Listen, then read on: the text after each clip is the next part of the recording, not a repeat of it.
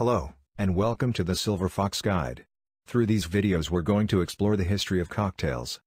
When people think of cocktails, the classic image that comes to mind is the Martini. It has that quintessential image of style and sophistication, with a history that goes back to the 19th century.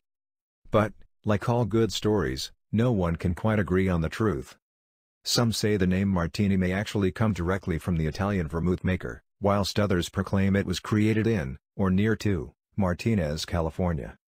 Personally, I believe the drink was created by a famously short barman called Teeny Martin.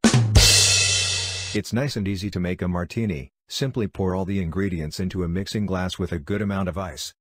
A gin martini should always be stirred to mix the ingredients. This avoids clouding the drink with too much ice.